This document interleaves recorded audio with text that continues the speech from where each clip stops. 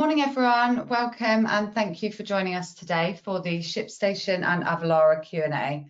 What does Brexit really mean for your customers? Just as an introduction, for those of you who don't know me, I'm Emily Simpson, the UK Partner Manager for ShipStation. Today I'm joined by Andrew Norman, the MD for ShipStation International, and Richard Asquith, the VP for Global Indirect Tax at Avalara.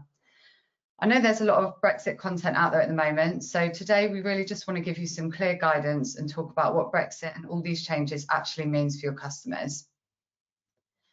The session today will last for about an hour, hour and a half, and we will start by sharing some content, firstly from Richard, who will talk about VAT and customs obligations. Then Andrew will talk to you about customs fulfillment and returns. We will then open up for questions. Just to let you all know, the session is being recorded and all mics are muted. The chat box will be open throughout, so please fire away with any questions and we'll get through as many as we can. So that's everything from me for now, and I will hand over to Richard. Hello, everyone. Thank you very much, Emily, for that introduction. Good morning, everyone, and welcome to yet another update on Brexit, on what happened, what changed, obviously, particularly for e-commerce world.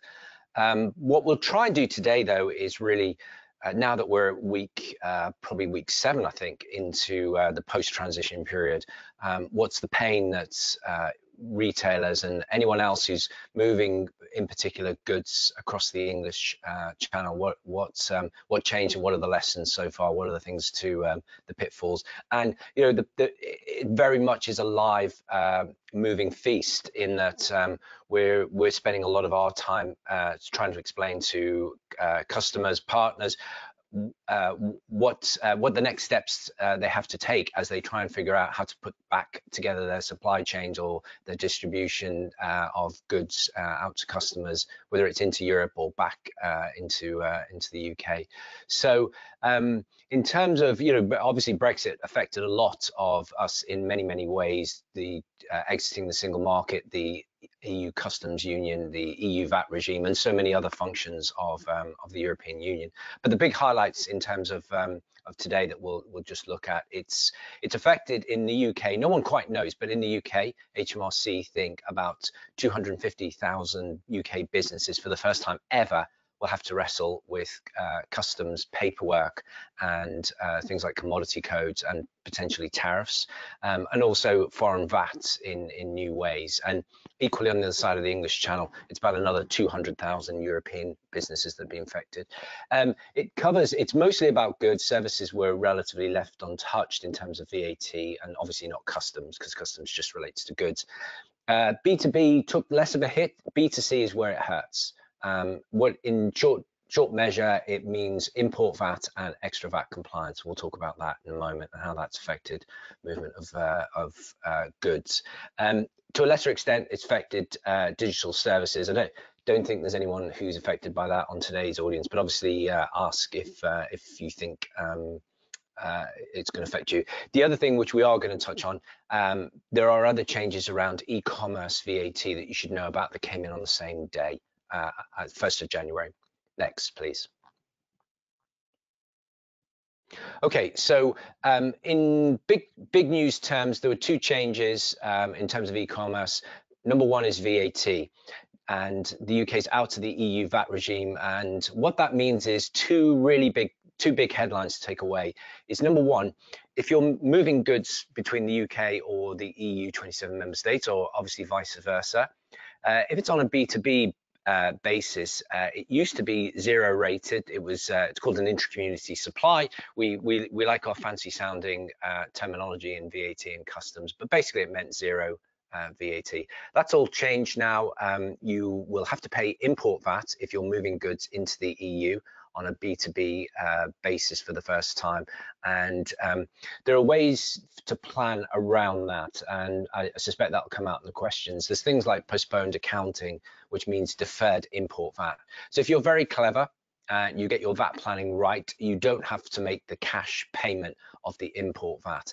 But you've got to be very careful, because if you're using, for example, freight forwarders, they won't be as cooperative about planning your the movement of your goods in a way that suits your VAT planning. So a big problem we're seeing at the moment is some of the big branded freight forwarders are clearing goods of retailers, e-retailers from the UK into places like the Netherlands, and the retailers just weren't planned for that. So they're getting stuck with huge Dutch VAT import bills. Second up, as you remember, I said in the first slide, it's about import VAT and extra registrations. So the registrations, meaning particularly if you're on B2C, if you're a relatively small seller to EU consumers, for example, you could sell under your UK VAT number, charge UK VAT 20% and pay it over to HMRC. Until you went over local thresholds in each country. So Germany, it was about 100,000 euros. France, it was 35,000 euros.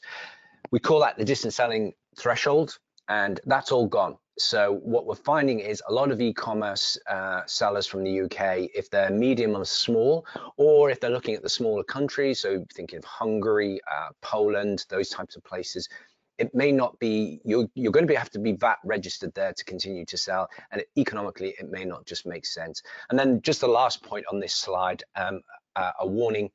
If you have a foreign VAT registration, if you're from the UK, you may have to appoint a special type of VAT agent called a fiscal representative. It's not all countries, and I get asked all day long which countries, and the answer is it changes by the moment. And yesterday, for example, Poland, which does require a fiscal rep, said you don't need one.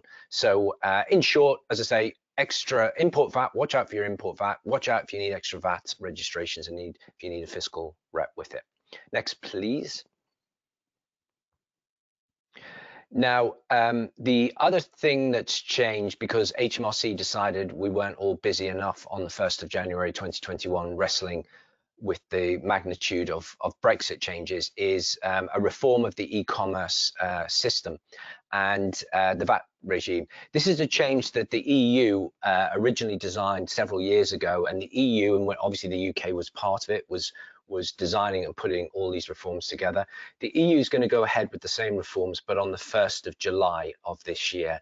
The reason there's a separation in dates is because the EU decided to delay for 6 months because of COVID. The UK chose not to, and obviously with the UK being out of the EU VAT regime from the 1st of January, it was free to go ahead. So the big headlines, and these are really important changes, and it's caused a lot of confusion and difficulty for e-commerce sellers, particularly selling to UK consumers. So previously, you could, if you were UK or overseas, you could sell to a UK consumer and not charge them VAT if your goods came from China or the US, if they were below £15. That exemption is now gone. Foreign overseas sellers must charge UK VAT in the checkout. And that includes you if you're a UK seller and you've been selling to a UK consumer and you've been charging, it was below £15.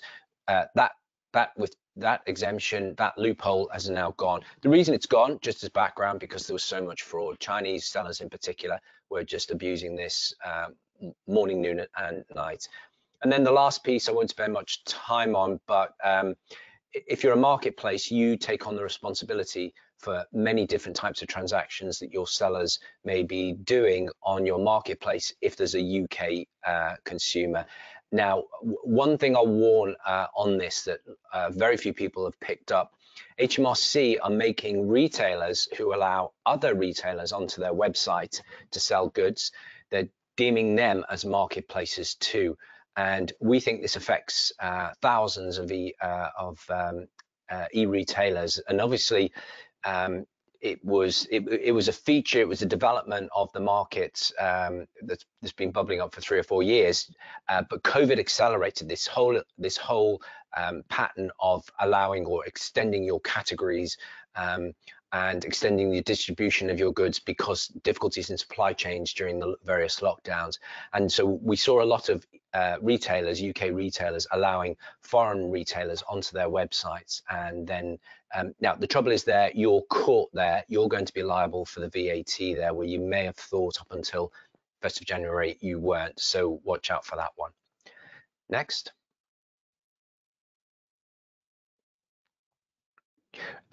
Here's just a reminder of the EU version. which is coming in on the 1st of July. It's much more complicated because there are lots of loopholes in there. So, for example, on point 1, the EU's VAT exempt threshold today is €22. So that equates to the UK's £15 exemption that's now disappeared. You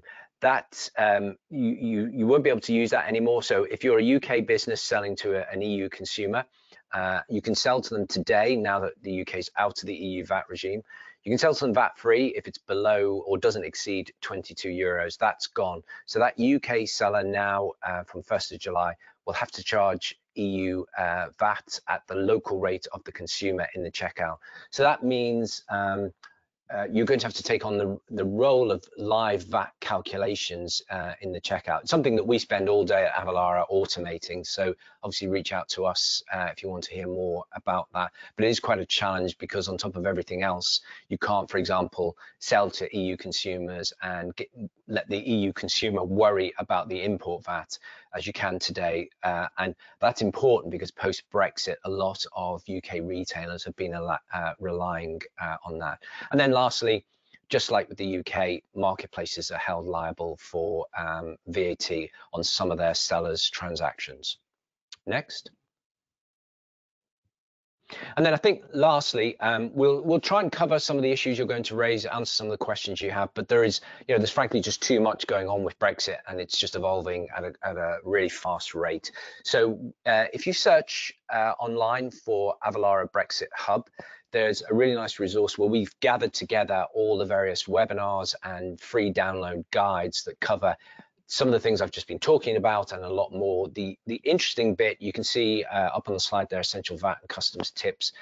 They're the blogs that we write frequently most days, where we're being asked questions, and if we haven't heard the question before, or if it's a new problem, things like EORE numbers, or if you get your goods stuck in German airports because you haven't got the right customs clearance, we'll often blog with the answer up there, just because it reflects what other businesses are struggling with, so it should be a helpful resource.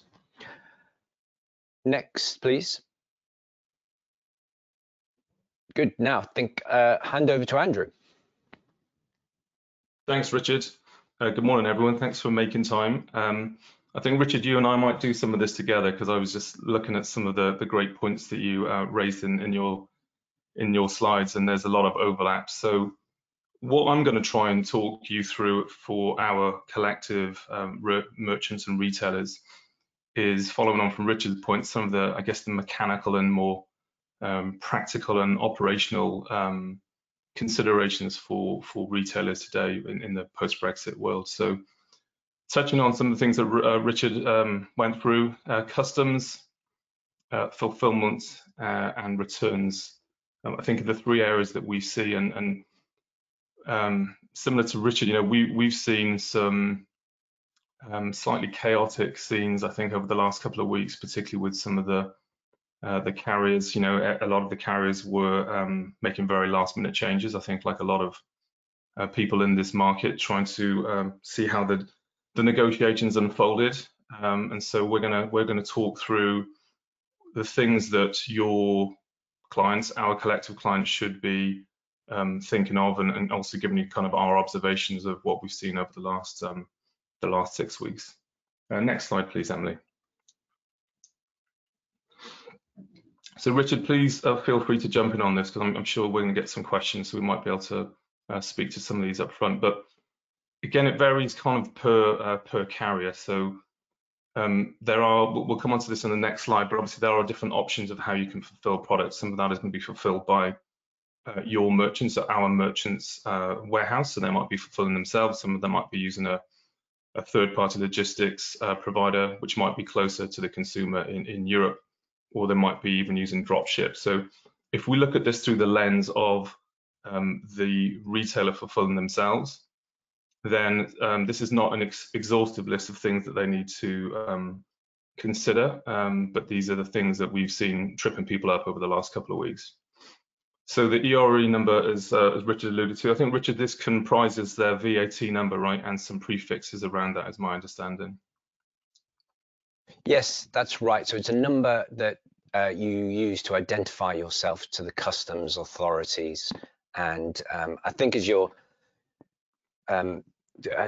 this is, I would say this is the biggest problem today that we get, EORI numbers, economic operator registration identification number, in that a lot of businesses, and HMRC wrongly advised people on this, a lot of UK businesses thought they could get an EU EORI number. They can, but it's not sufficient to import the goods into the EU. You're going to need an EORI number that's attached to an EU residency.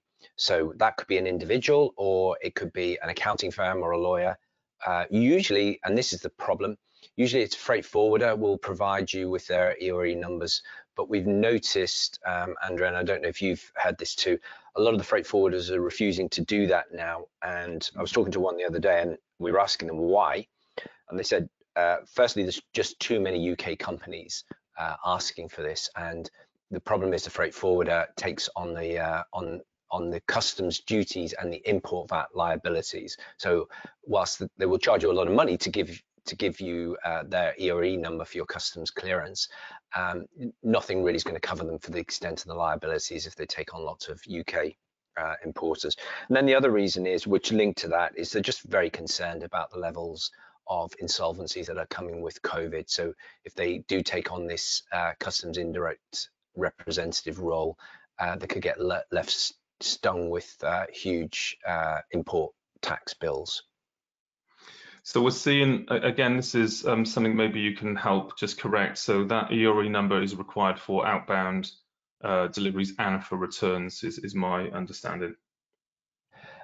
Yeah, so you need it for the export and the import. So if you're sending goods out of the UK, you'll have to do a customs, an export declaration, and you'd need your GB EORI number, and that you can get from HMRC. You should already have it. They were spraying them out like confetti last in 2019 when we went up the Brexit no deal hill 3 or 4 times, but you can get it fairly quickly. If you're non-EU, non-UK, you can get a GB EORI number, but again, that won't cover it for bringing goods into the UK. You're going to need, just like I talked about the EU customs indirect representative, you're going to need someone here in the UK. Freight forwarders seem to be more helpful. So that's the UK side, the GB side, and then on the EU side, as I said, you're going to need one there, and as I just said, it's got to be linked to an EU residency. Great, thank you. I think we've touched on the DDU, as it used to be referred to, or DAP as I guess it's now referred to, and fully landed costs. I think your point was right on in terms of some of the marketplaces, and this is obviously about experience, right? You don't want to land your consumer with an ugly experience on the other end, where they're having to pay the duties. The other thing, commodity codes, HS codes, harmonization codes, Avalara have a great service for providing those. This is probably one of the biggest areas. It's physically just for generating labels. You know, the majority of people we work with are B2C. We're not currently in the sort of LTL and the freight space day to day. But the two things that we are seeing with, particularly with carriers, you know, different carriers have different rules. Different carriers have different levels of sophistication around their sort of ability to validate this. Sometimes the merchant or the retailer needs to provide the EORI number upfront to the carrier. Oftentimes they can actually just pull it through the API or the XML feed that we're giving them. So EORI numbers, to Richard's point, is definitely just required and is causing some challenges for people not having that or not applying it in the right way. And definitely harmonization codes. We are seeing just the generation of actual labels for shipments causing issues. Sometimes people are putting the wrong number of digits, or they're invalid, or they may even be prohibited items, which is another thing that we're seeing. Maybe some of the carriers are changing their principles or the policies of what they're prepared to carry, and we are seeing some challenges around the HS codes. I don't know, Richard, if there's anything you want to add on the HS codes. Obviously, I know that you have a very complete service, or any comments you're seeing around the HS code challenges at the moment. Well, it's very much as you say. The problem is data. Nobody in the UK has had experience at putting together clean data that you can run through the sort of automated solutions that we have. So it can be a challenge. I think the one good concession is if you're bringing goods into the UK, you only need 6 digits. You can rely on the world standards HS codes. You do need a minimum, as you say there, minimum of 8 to get goods into the EU. I think the other question, I don't know if it's going to come up in another slide, is tariffs. Are we going to talk about that? No, I haven't covered that, so you're welcome to speak to that now if you want to. Yeah, I suppose tariffs is it's up there with ERE numbers in the ever fast changing top of the pops, Brexit top of the pops. I'm not going to coin that phrase. I think that phrase deserves to die. But in the top of the pops for Brexit is tariffs. And the reason why is because you'll all recall, those of you that had nothing better to do on Christmas Eve than to look out for the trade and cooperation agreement. It was billed as a no tariff free trade agreement. And I'm sure lots of you have already realized that's not quite true. And we're all having to learn of this new concept, rules of origin, which means, just to give you a use case, and this one I think popped up in the news a week or two ago. It was a famous UK high street retailer who has retail outlets in different member states around the EU.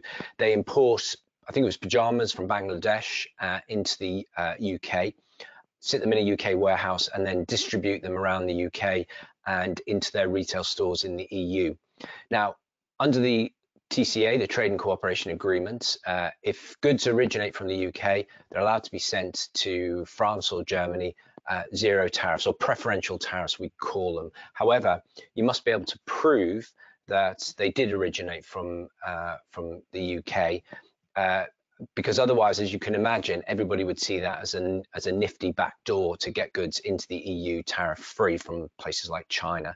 So in the case of that retailer, because they weren't able to show clearly that these goods, pajamas, originated from the UK, they came into the UK, they were charged tariffs there, and then the retailer moved them to, I think it was France, where they had a store, several stores, and the French spotted this and said, right, you're going to pay EU tariffs as well, because that's clearly not UK origin rules, under the rules of origin.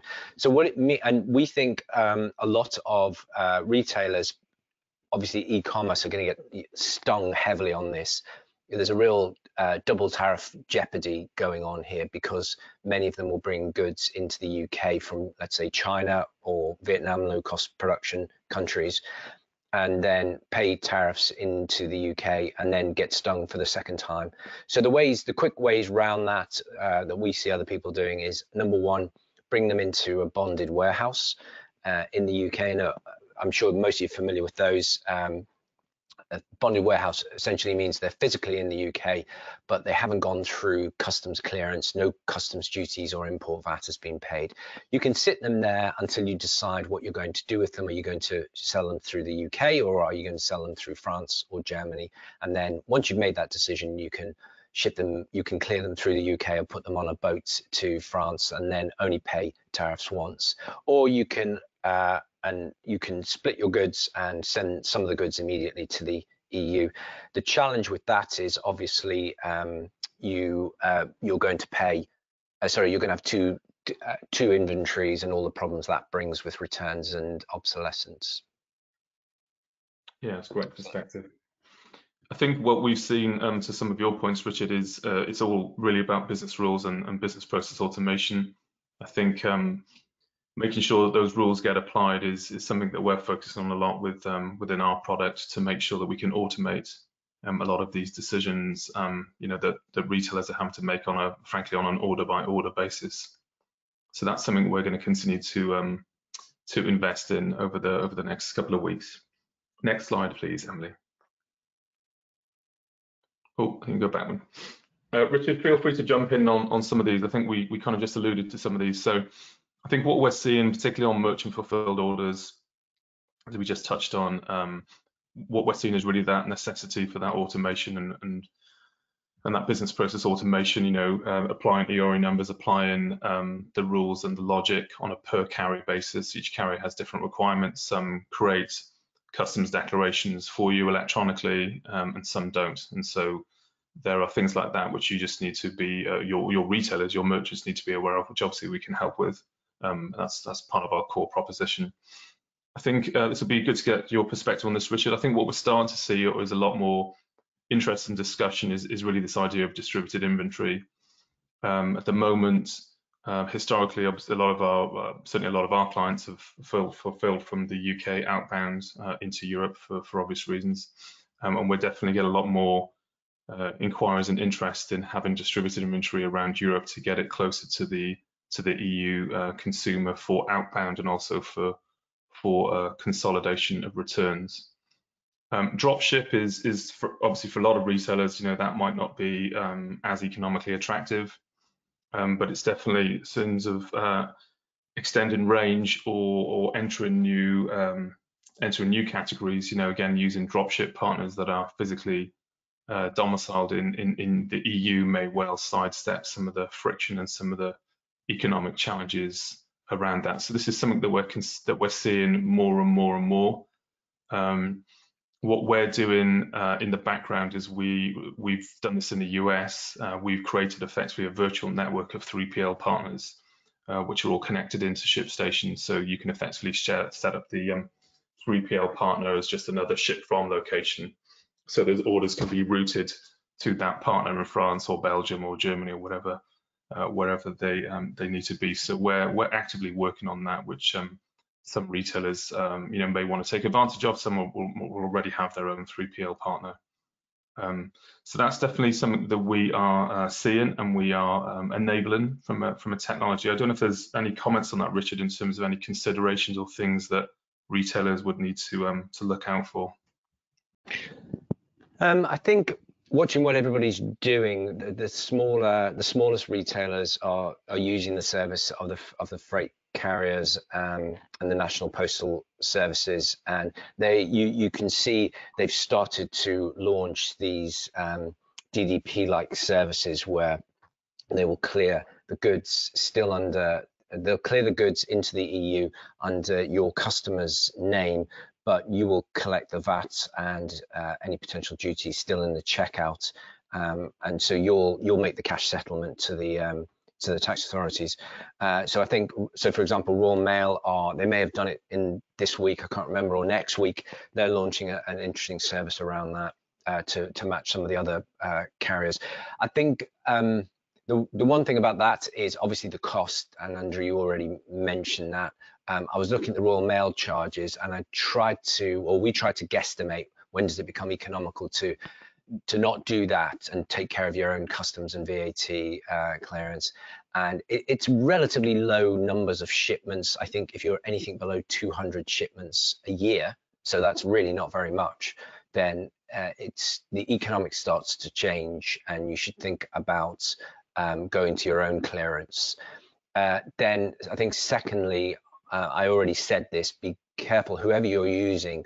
What we've seen is most of the freight companies are they're only clearing through the Netherlands, and I was talking to one, it was a bookseller, and they got lots of VAT registrations around Europe the other day, and all the freight forwarding companies that they talked to said, we're only going to bring them into the Netherlands, we're going to clear them through the Netherlands for you and then deliver them on to your customers around Europe. And so, as I said, they got stung there. So just make sure whatever your VAT and your customs planning is it matches the realities of the service that you'll get. So I think that's it on this one. Yeah, great stuff. Thanks, Richard. Next slide, please, Emily. This, I think, will definitely be a joint effort, because I think this is one area that hasn't really fully played out. My observations are that in the UK, particularly relative to other countries, retailers have really started to embrace and really think through consciously returns. I think, going back not that long, returns was just a difficult process that really a lot of retailers and at a finance sort of P&L level was just a difficult conversation. And I think in recent years, the UK retailers particularly have realised that there's a very direct correlation, as many of us, as we all know, the direct correlation between the returns and the return policy, and the ease and the frictionless returns has a direct correlation into performance and conversion. I think with Brexit, this becomes again very, very challenging, right? So the risk of stating the obvious is how do we make it as low risk as possible for the EU consumer to buy from us? Just on a personal level, I bought something from Brabantse, great product, but obviously they're based in Belgium, and I bought it I think I bought it just before Christmas and then wanted to return it after Christmas, which was a bad planning on my part. So returning an item to Belgium couldn't have been more difficult, frankly. So, you know, I think what we're seeing, this is an area we're investing more and more in over the next weeks and months. Some of this is very obvious, right, and has been going on during the pandemic as well as Brexit, but around the timelines and giving the consumer more time, you know, frankly, to think that through. We're definitely seeing some challenges with the carriers, or changes is probably a better word, policy changes. You know, some of the services that existed, which were kind of pan-European returns, there's definitely some decisions that some of the carriers are making, again, whether they continue with that service or to Richard's point earlier on, there are some now additional charges for those returns. The customs process around this, that there are still requirements, you know, around returning those items. It might be something, Richard, I don't know if you're able to speak about this, but the return goods relief, that's something that, you know, again, we've had a lot of questions on that. If I'm honest, we don't have a great answer for that, because that's not part of our core product right now, or that will be in coming months. So that might be some questions that we may have around that. And then partners, you know, we are again working with partners in this space, people like Zigzag and again other consolidators and 3PLs who can consolidate those returns. Some of the things that we're seeing, you know, do you want to bring those items back at all? Do you want to dispose of them in country? Do you want to resell them, you know, on other channels? So I think, again, I don't know what your sense is, Richard, but it feels to me this is almost sort of a slightly lagging challenge post Brexit of how returns is dealt with, and how people address those problems over the next weeks and months. Yeah, I think this one is bubbling up in the past week or two as the next big issue on the Brexit conveyor belt. And I think the good news is, what I'm hearing is if you contact HMRC, they're very sympathetic to this on avoiding, you know, getting the return goods relief, avoiding paying import VAT for a second time. So you know, practically, until we get some better conclusions, definitely reach out to HMRC. We found them super helpful on this, on getting a sort of a unilateral agreement or compromise with them. Great. Next slide, please, Emily. I think, well, that's the content that Richard and I had. We were going to now open this up to Q&A. I think there's a panel, as Emily alluded to at the beginning, where you can add your questions. I think we already have some questions in there. I think, Richard, you and I will just try and do our best to answer these as these come in. We may be some that we have to park or come back to. And we also have put Emily's and Mark's details on there. So if there's something that we don't answer, or Richard and I need to come back to, then we'll make sure that we reach out to you through either Emily or Mark, who can answer that question in more detail. I don't know, Emily or Heather, or Anna, if you want to start the questions. Yeah, I've got some questions here. So thank you, Richard and Andrew. As you said, we've had some questions submitted already, but please feel free to just keep firing them into the box, and we'll get to as many as we can.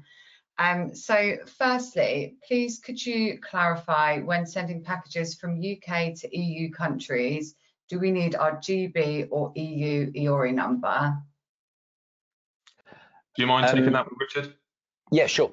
So to send the goods out to the UK in your export declaration, you'll need your GB number. And then to get them into the EU, you will need an EU EORI number, and it can't be one that's been provided, that's been given to a UK company. As I talked about, you're going to have to get a customs indirect representative to help you out there if your freight forwarder won't do it. So your goods will get blocked if you can't do that.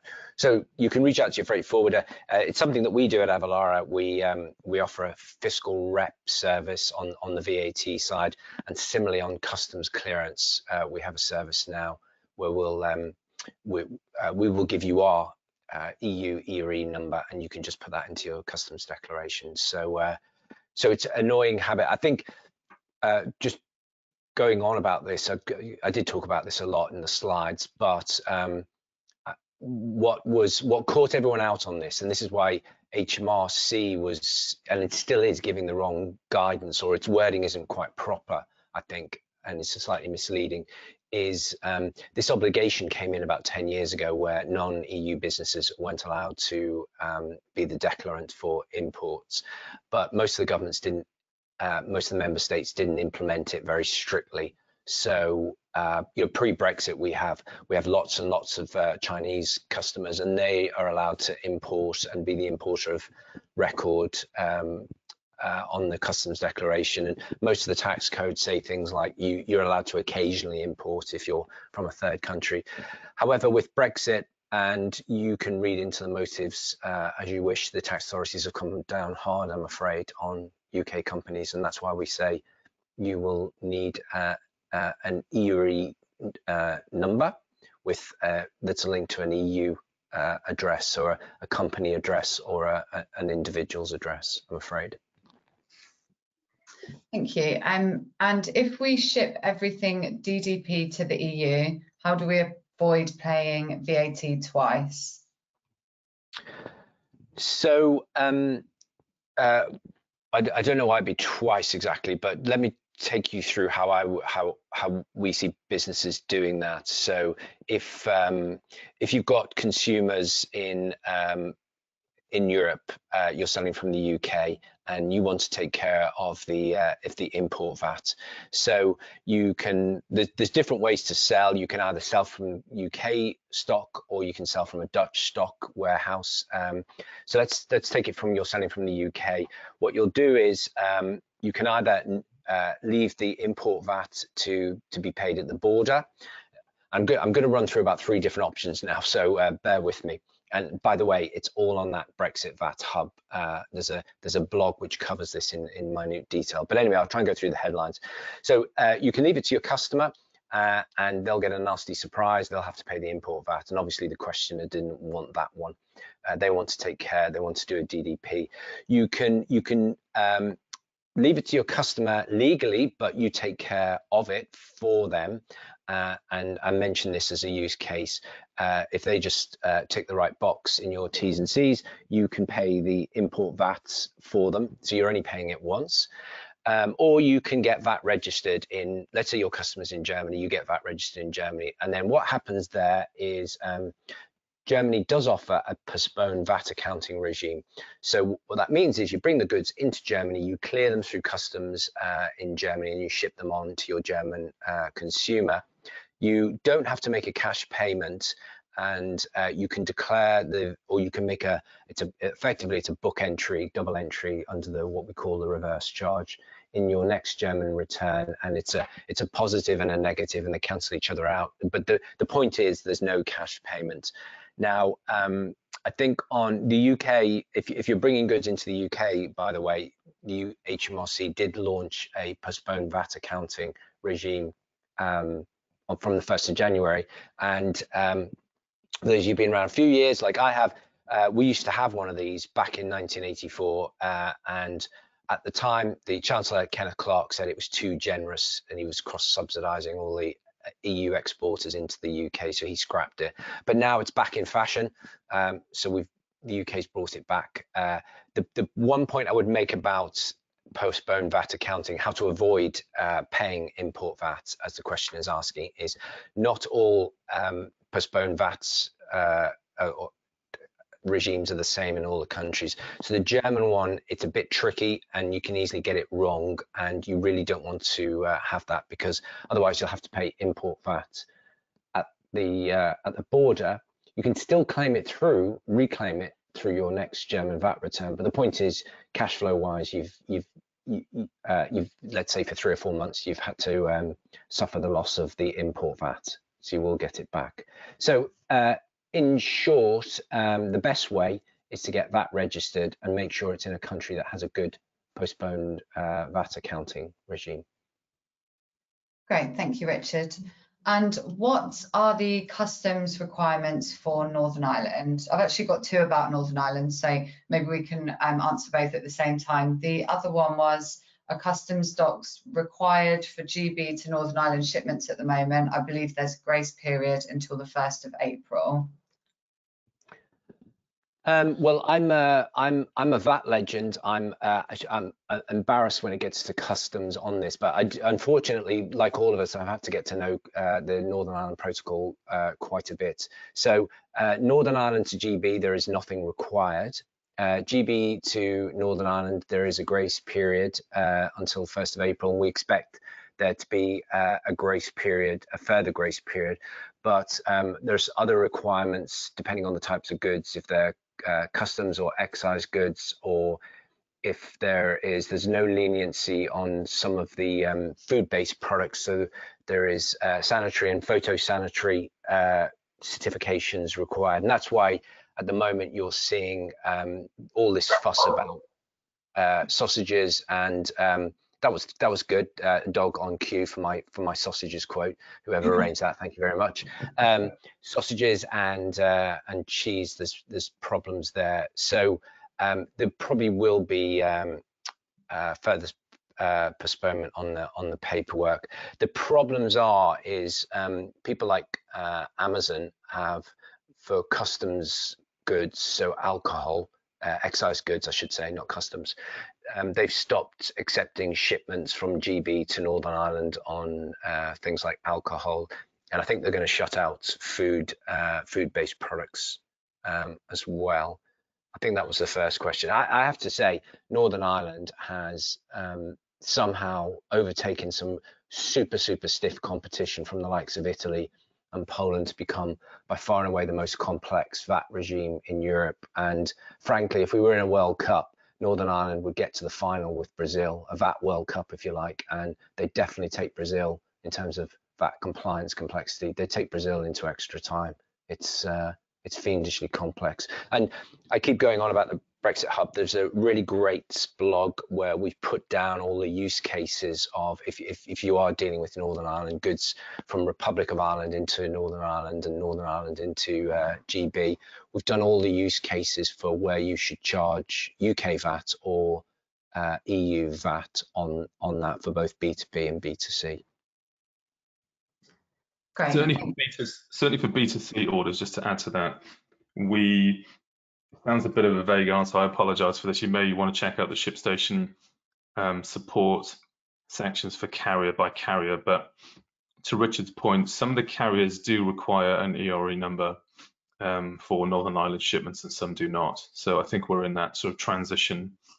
Transition is the wrong word. We're in that adjustment period where different carriers are on have different levels of requirements. So the short answer is that the customs requirements slightly varies by carrier from a B2C perspective. If you have any specific questions, or any of your retailers have specific questions, they can check out our support section, which has a carrier by carrier breakdown of that information. Brilliant, thanks. And when we sell from US to the UK, do we need to issue VAT invoices? You don't, but what you do have to do now is a commercial invoice for customs purposes. And this is under the new rules, the e-commerce VAT rules that came in on the 1st of January that I talked about. So the requirement there for a US seller or any overseas seller, so a French seller now, a Japanese or a Chinese seller, as far as the UK is concerned, you're all overseas, you're all Johnny foreigners, and you're going to have to follow these new rules. So as I said, you're going to have to charge VAT in the checkout. You're supposed to show the VAT in the checkout for your UK consumer. You don't have to produce a full VAT invoice, but what HMRC say is you should produce a commercial invoice, and I think practically that means a CN22 and a CN24, if I've got my numbers right, which are and Andrew probably knows more about this. These are the labels that you have to attach to your consignments as you ship them through. And the CN22 is the basic one, which just has obviously ship addresses, list of the goods, commodity code. It's supposed to have, if you're a US seller, it's supposed to have your UK VAT number so customs can see that you've correctly charged VAT in the checkout, and they can check that against your VAT number. And CN24 is just a longer version, more details. I can't remember the threshold for it, but I think it's several £100 tips you over into a more detailed the CN24. So they're effectively your customs invoice. So if you look up a CN22, you'll see what they look like. It's worth saying the changes that HMRC made, right, was to really kind of level the playing field. I think, as you touched on your slides, there was some, eBay particularly were getting lobbied very, very heavily to try and level the playing field for merchants and correct that 20% advantage that a number of sellers were benefiting from. Frankly, that was really, as you say, it was perfect timing to roll that in at the same time as Brexit. I think it kind of almost got lost in amongst the noise and the chaos of Brexit, but it's definitely, I guess, in positive sense, is level the playing field a little bit for some of the UK-based retailers. Yeah, absolutely. E-commerce and high street is number one, and then secondly, there was 1.5 billion pounds missing because of this problem, and that's hospitals and roads and the police service, etc., not getting paid for. That's what tax is about, is paying for public services. So as a tax man, you can imagine I'm very pro more tax, but I'm not exactly pro more tax. I'm anti-tax loopholes that mean the tax burden falls more onto the resident taxpayers, and which means you and me, because if we don't take care of these loopholes, then we're paying more income tax. Next question, Emily. Right, thank you. Just another one on the US. I think you've probably answered most of that in the previous question, but do we need, when we sell from US to UK, do we need to include our VAT or EORI number on the shipment label or just the commercial invoice? Andrew, you can go ahead if you want. I think it's on the commercial invoice. I need to check whether that's on the label too. I need to check that. Okay, no worries. Richard, anything to add on that? It's not on the label. I thought it would be, but the ones I see being published from Royal Mail don't seem to want the VAT number on. So it'll need to be on the customs declaration somewhere in the paperwork. You're going to need an EORI number and a VAT number. The EORI number is because obviously every shipment's got to be attached to somebody, and that's via the EORI number. And on the VAT number, as I mentioned, the VAT number should be on the label, and that's because, as I mentioned, HMRC at the border, they will take a note of your number, and then they will check. They will note down that you've shipped through goods, and they can see the intrinsic value. That's the customs value. And they'll take a note of that, and then they'll check that against your next VAT return. So if you're a US company, you should be UK VAT registered now, and they'll see that you're properly declaring in your VAT return that VAT that you should have now charged in your checkout. Thank you.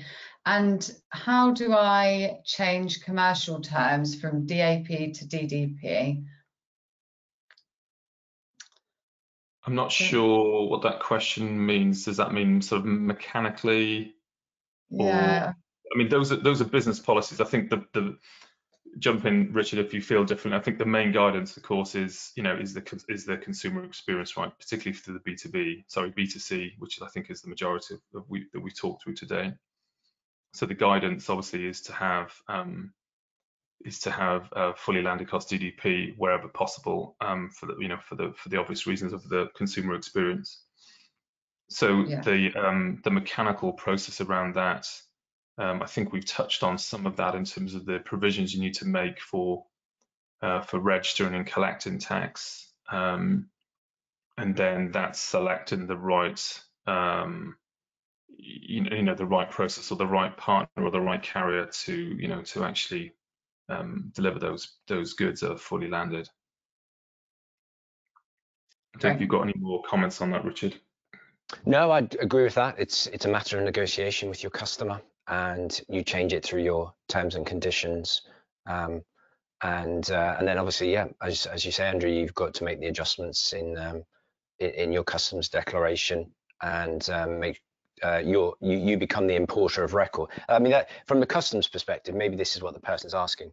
When you switch from one to the other, you're becoming the importer of record, so you take on the responsibility for doing the declaration and paying any tariffs if they're due, and certainly paying the imports VAT. So once you've agreed it with your customer, you change your T's and C's, then they're the processes, as Andrew say, that you've got to go through. I guess it's about transparency, Richard, to some degree at the checkout, right? Nobody wants a surprise, so I guess it's about not only changing your policies and your business policy, but also rendering that as best you can at the point of transaction, so that the consumer actually knows, what they're in for, as it were, or not, as the case might be. Yeah, and what's amazing is it's actually quite hard to find sellers selling under DUP, because it's such a nasty experience, and the marketplaces won't let you do it anymore. They've stopped it several years ago. As I think we touched on, Amazon will force you to have already cleared the goods from the UK into the EU and stick them in a warehouse somewhere. You're probably in one of Amazon's, is it six? They have 6, 7, 8 FBA warehouses, including the UK now, so you have to move them there. And I think eBay are the same now. It's everything's got to be cleared. Yeah. Otherwise, it's a lousy experience for their shoppers, and they won't appreciate you doing that. Next question, please. Great, thanks for that. What is the best way to calculate duty when, as a business, you want to pay for the customer?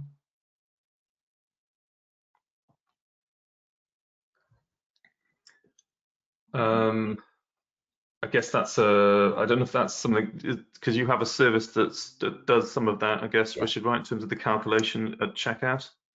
Yes. So we have 2 tools to help there. One, the first step in calculation. So if you think what goes into, and I can't remember whether it was Emily or Andrew who mentioned the information you need to calculate your tariffs.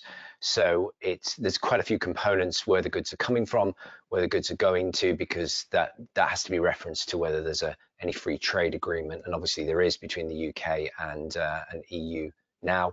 Then you have to know, once you've understood that, where the destination is, then you have to look up the tariffs for the particular goods. The step before that, sorry, I should have said, is you've got to put a code, and Andrew talked about the HS codes. So if it's going into the EU, it's probably 8 digits, and if it's going into the UK, it's probably 6 digits. You've got to add in all the components of what customs, they call it the intrinsic value. So that is the price of the goods that you're declaring on the customs declaration. If transport and insurance is included in the price, that's in there as well. And then you add on, then that's the base cost, the intrinsic value that you use to calculate, that you can use to calculate based on your HS code lookup table. So there's quite a few things in there, and there's other components which I haven't touched on. So what we do is we have 2 tools that help there, and that are fully integrated into most platforms now, e-commerce platforms. There's an HS code identification. So what you can do there is you can drop a simple list of all your products, and the data can be as raw as you like. Most of it's done by it's automated now. It's through AI, and we do millions of HS lookup codes a year around the world now. So 90% of your products, it's automated for us to give you the correct HS code. And if we haven't been able to, we'll give you back the errors that we find, and together we can work through on a manual basis how to get it done. Then we just run it through the tariff calculator, and that can all be done. Again, it's fully integrated through an API that can be done live within a millisecond in the live checkout, and the tariffs will come back precisely. So yeah, so it's all very simple, straightforward, and automated. Brilliant. And does ShipStation, this will be one for you, Andrew, have support for CN22 customs declaration? Correct, we do. Great, nice and easy, that one. And do you think there are more surprises coming as we understand the details of the free trade agreement? That's a great question. I think I'll let Richard take the tax elements. I think we're just, I don't know if there's more surprises, I think, in our world of sort of the mechanical process. I think it's just people frankly getting used to it. You know, I think people are just in the fog at the moment of actually trying to understand. We just get questions all day, every day about how do we do, you know, how do we do this, what's required. So I think the compliance, if that's the right word, the compliance processes and burden obligations, I think, are just becoming obvious to our UK-based customers, particularly who are feeling the pain. So I don't know, Richard, I feel like you're kind of more at the tip of the spear. We're definitely sort of behind the scenes that we're seeing just lots of just a learning curve, very, very aggressive learning curve for retailers to understand what, you know, what does this actually mean at a mechanical process, business process level, and that's kind of, you know, that's our world every day. So I don't know if you have any perspective on things that we haven't thought about, or things that are coming down the road. No, I'd agree. You know, we're trying to divide everything into two. What is the learning curve? Because we're all learning what these forms are. You can hear in the questions, what do I put in this document? And once you get through that, then things should quieten down. Versus what's forever. And the reality is, there's just going to be more compliance, more registrations. Obviously, everyone's going to have to do customs declarations. I think going back to the question on the CTA, the Trade and Cooperation Agreement, there's most of it, and this is surprising. Well, maybe it's not surprising because, you know, I've been tracking and reading it all day long for years. On the VAT side, it was all known back in June 2016. The moment the results of the referendum came out, we all knew extra VAT registrations, import VAT. So there's nothing surprising there. And customs declarations, as soon as Boris Johnson decided in, I think it was October 2019, once he got into power, that we were coming out of the customs union and we were going to abandon Theresa May's plan of staying in there with a backstop. Then declarations, it was all known there, and then obviously in the negotiations, the trade agreement cooperation negotiations, I think the UK failed on several of its objectives, and that's where the pain is going to come that we're not seeing yet. So it is known, it's just, and it probably comes under Andrew's category, it's there, we just haven't learned it yet. So customs declarations in particular, because there's no requirement, or you can defer your UK customs import declarations until the 1st of July. There's some variations on that for certain products, and SPS, the sanitary and photosanitary checks as well.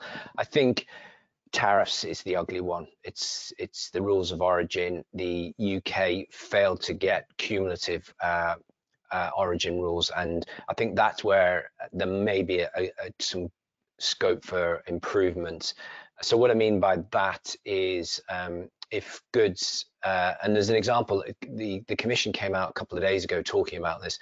They said, and I think they were being rather overzealous and cruel, if you're a UK business and you've bought stock, ironically ahead of Brexit, the end of the transition period, if you bought it from, let's say, France, and you shipped it to the UK, You got it into the UK because you wanted to avoid any tariffs. Because we didn't get the right cumulative deal, it means those French goods, when you ship them back to France, they will be classified as not originating from the UK. So even though you thought you were being clever by planning ahead of any tariffs or that came out of the Trade and Cooperation Agreement, you've actually fallen foul. And I think that's where we need some changes and flexibility around. So no, I think I agree with Andrew. In short, it's all there. Unfortunately, we're just having to learn it piece by piece. I think certainly what we're focusing on is really trying to make this as formulaic as we can. We're building more and more checks. Things like you can't effectively generate a label until you have the components that you need, like an ERE number or HS code. So I think it's particularly as we collaborate more with the Avalara team, we're trying to really take some of that manual thinking that our collective retailers may have to, or even the warehouse teams will have to think about. So that's certainly a big focus for us. I think as like any new process, as you get further down the learning curve, then you want to automate and operationalize it, and that's really our main focus at the moment, is to try and do some of the thinking on behalf of the retailer, so they don't have to validate X, Y, and Z every day. Thank you. And some carriers have asked for something called a preferential statement. Is there any further information on this? I don't have any further information. Richard, I don't know if you have anything to add to that. Yeah, I suspect that's a statement of origin they're talking about. And this is to ensure that you qualify for the preferential or the zero tariffs.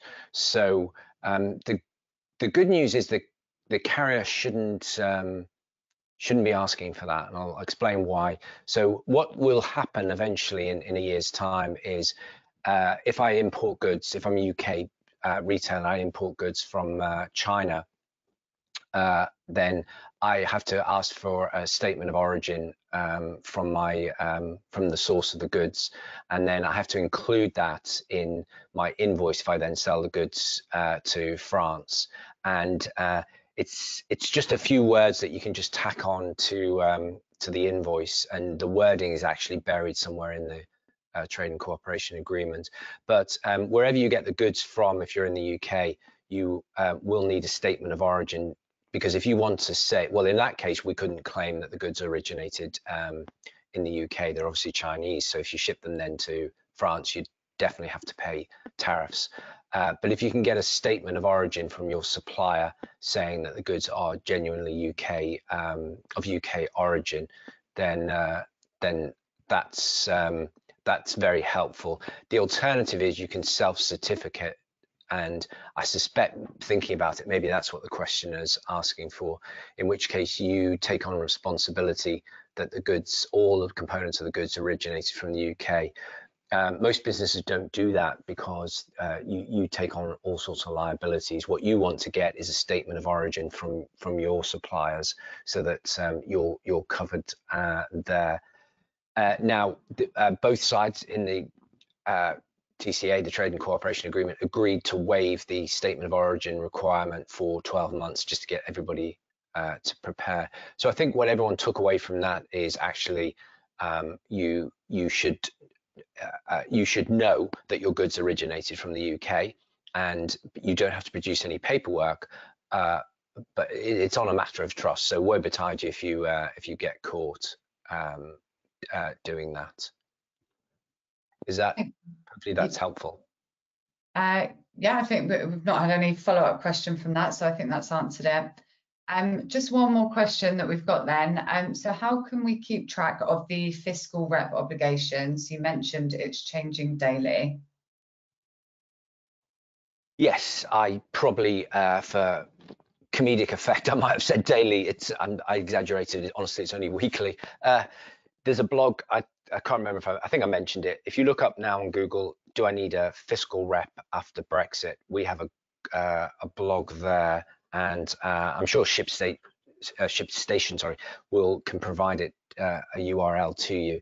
It lists all the countries and whether you need a fiscal rep yes or no. And as I promise, I commit to, we keep that very live. So for example, we just updated Italy a few days ago to say, good news is you don't. If you're, the countries to look out for are Poland, because we're hopeful Poland will change their mind. We think Belgium will change their mind as well. So there's a, Belgium obviously is a very, very important country for UK businesses importing into Europe using Antwerp, which is a very, very busy port. Great, thank you. Unless either of the speakers have got anything to add, or unless we've got any other questions, I think that's it for all the questions. But yeah, big thank you to Andrew and Richard for sharing your expertise and giving us some coaching today. And thanks everyone for your participation and for all the questions. We'll be sending out the recording next week, along with how to contact us and Avalara as well for any more information. So please feel free to reach out at any point. We're always more than happy to facilitate any demos for your teams or for your customers. So just let us know how we can help. And thank you again for joining. And I hope you found it useful today, and enjoy the rest of your day and your weekend. Thanks, everyone. Thanks, everyone. Thanks for making time. Yeah, thanks, Emily. Thanks, Andrew. Bye-bye.